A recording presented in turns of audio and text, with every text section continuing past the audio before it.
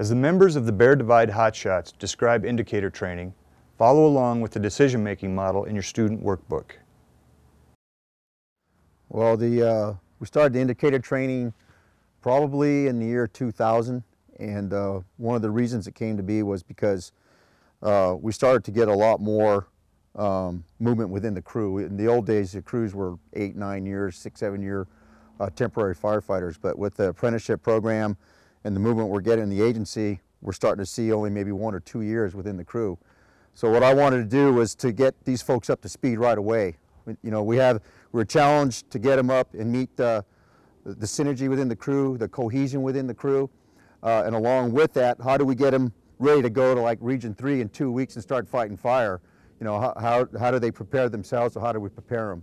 So I started thinking about it, and one of the things, not only myself, but with the overhead on the crew, we kind of thought about, you know, SA is one of the big factors. You know, how do we get them up to speed to recognize the SA out there? How do we teach them to recognize the fires talking to them, or the fire ground? And what we call it battlefield indicators, but it's the fire ground indicators.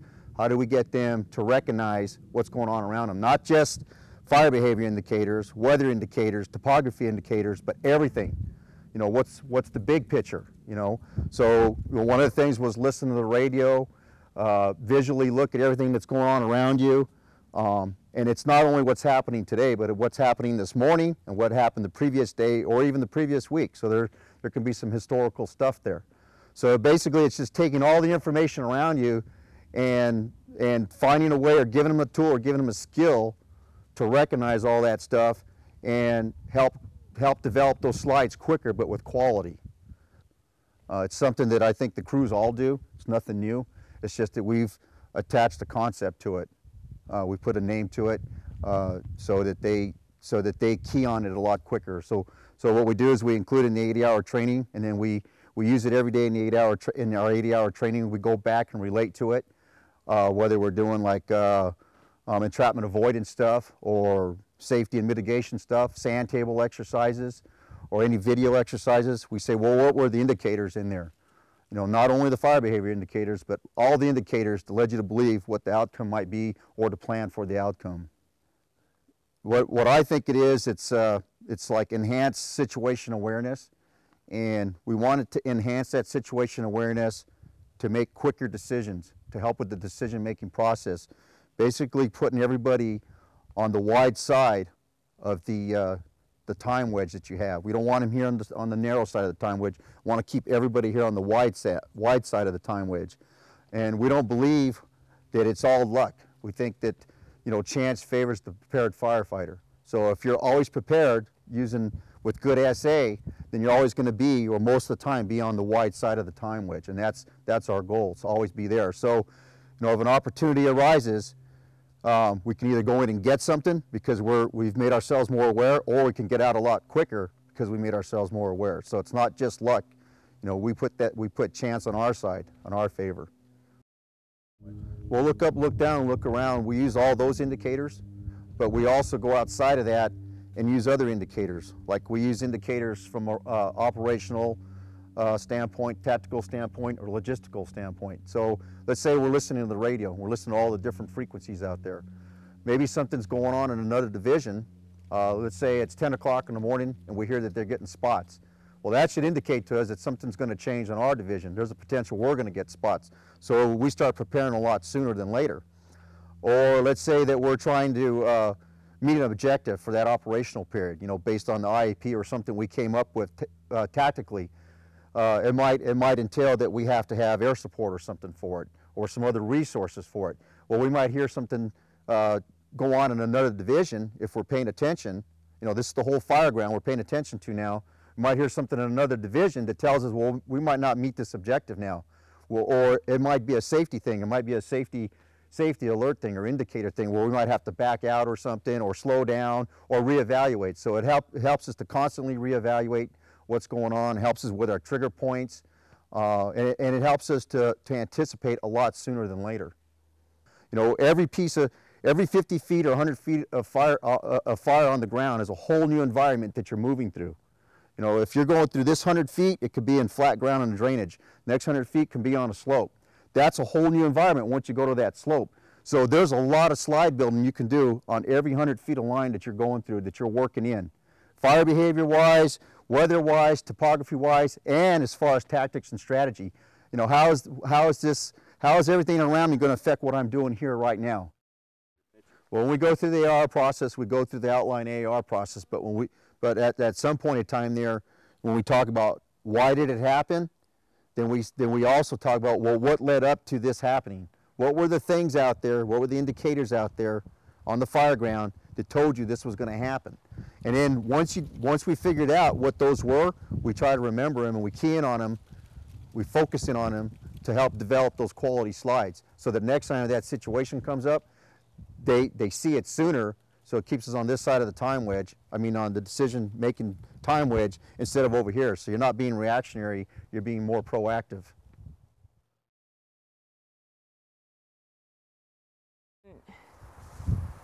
When it was taught to us, a lot of the times I think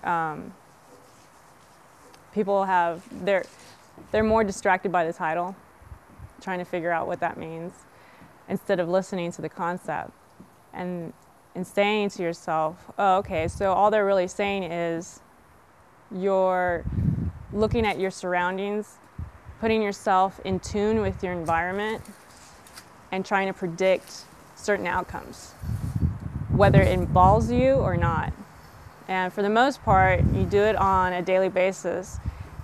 Like when you drive to work, you are focused on the lane, you're focused on your speed, you're focused on your vehicles aside from you, behind you, you're looking at the individual driving the vehicle next to you, you see a female putting on makeup, you see another person on a cell phone distracted, you see a bunch of distractions going on around you as they're driving, you know, a 2-ton vehicle.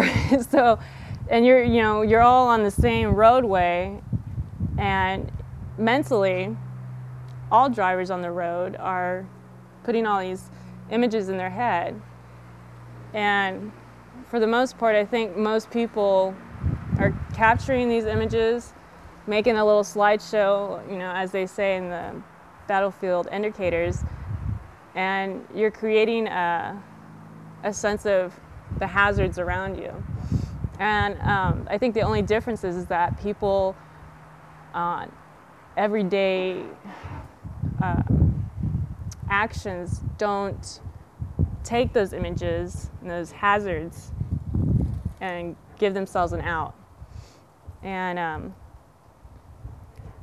like I do now with all this training, that was right off the bat the first thing that I started realizing I always do now is when I drive, I imagine, okay, if an accident were to happen, this person swerved and hit that person that wasn't even paying attention to them, where would I go? What would be my next move? And it's kind of all like a chess game.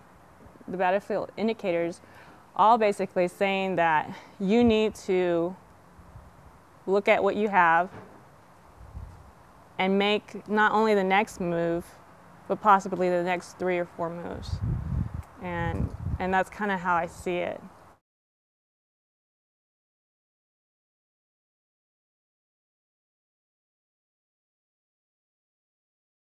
So I think where we lack experience, we have to make up in training, and it's just one more process that helps get people, you know, to that point faster, I think.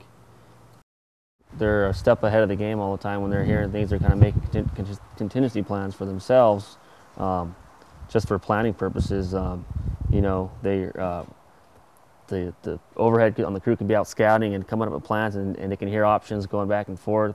They hear us talking. You know, we're out scouting something, they hear us talking about, you know, having a window of opportunity to burn something or do something like that. First thing they're going to be doing, that's an indicator to them. They need to be looking at their burn equipment. They're going to be checking all their stuff. It kind of keeps them, you know, that heightened level of preparedness where, all right, they're talking burning here, you know, or we're talking about a whole lot of direct hand line and stuff. You know, they're going to start, back of their mind, that's an indicator, you know, the saw equipment, we're going to have to bring an extra Domar out. We need to build a 4th saw team, that kind of thing.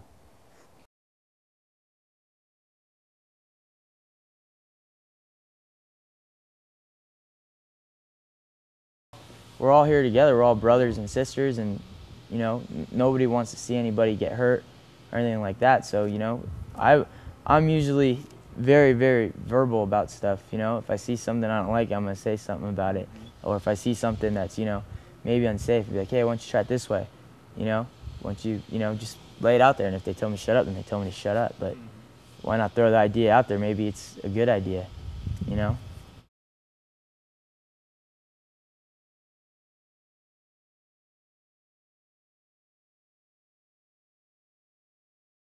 Well, the Fireline indicators are very important because, you know, situation awareness is, to me, it's number one, to try to anticipate and prepare yourself for worst case scenario, or prepare yourself for what's going to happen. And I think Fireline indicators is just a way of increasing that situation awareness. And, you know, chance favors the prepared firefighter or the prepared mind. So if you're always on that wide end of the time wedge, you're always going to be in your safe zone. So what we do in the crew is we try to keep ourselves in that fat end of the time wedge. Always have a plan going, take all the situation awareness and indicators into consideration and formulating a plan, having a backup plan, you know, A, B, and C. And if it happens that maybe due to time or fire behavior that we're not able to carry out that plan, and as the time wedge gets shorter, we can maybe fall into something else and kind of stay on that side of the time wedge.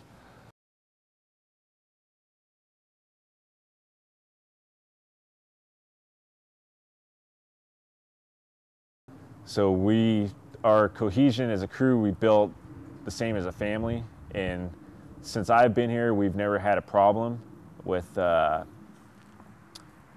decisions. They'll come to us and say, this is why we're choosing this decision, and say this is the way it's going to be, and that's it. We have a mind to speak, and if our decision isn't logical to them, they'll give us a logic, and then we'll try to give a logic, and then usually try to come together on a mutual basis. And we still have the chain of command, you know, the supervisors, but it works out real good.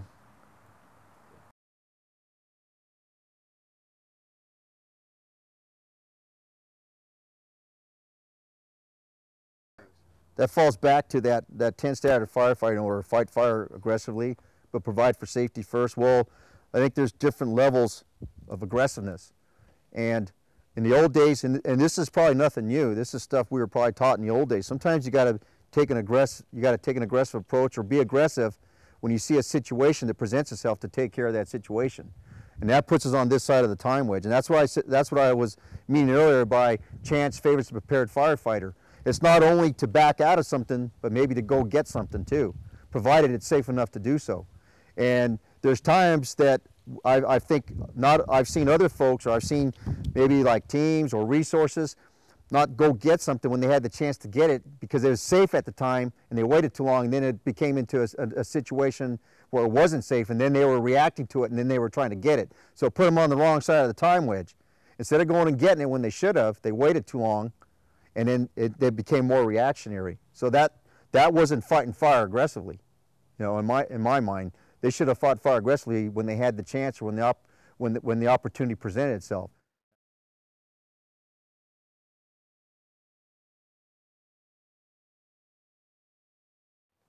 Yeah, every 50 feet of fire line is a different fire environment.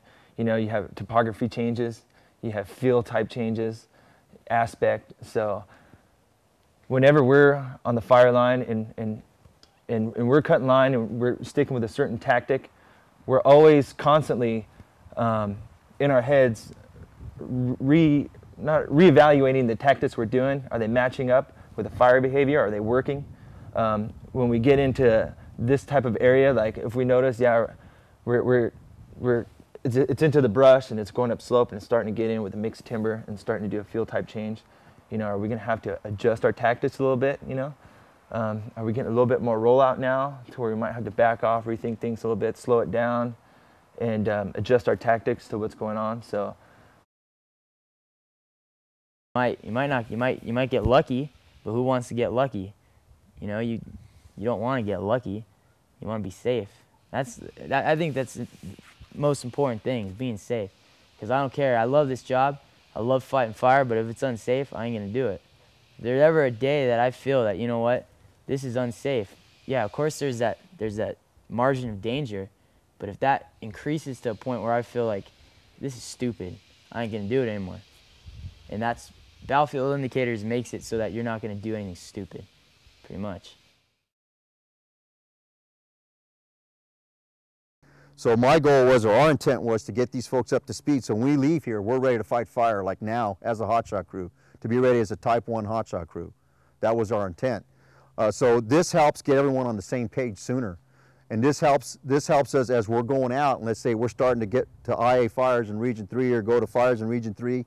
They start using this concept and it brings everybody closer, or it brings us sooner to a cohesive crew, synergy-wise. They're all on the same page, because now they're all thinking about, they're all working and they're utilizing and thinking about this concept. So when I go through the briefings, or we go through talk about the IAP, they're already in their mind thinking for themselves. What do I need to do to prepare for this day? Or what do I need to do to prepare myself for this day? Stuff like that. So it goes down to the lowest common denominator. That's the first-year firefighter. Were you able to tie the processes of the decision-making model into the discussions on indicator training? As Mike said, most people are already doing this.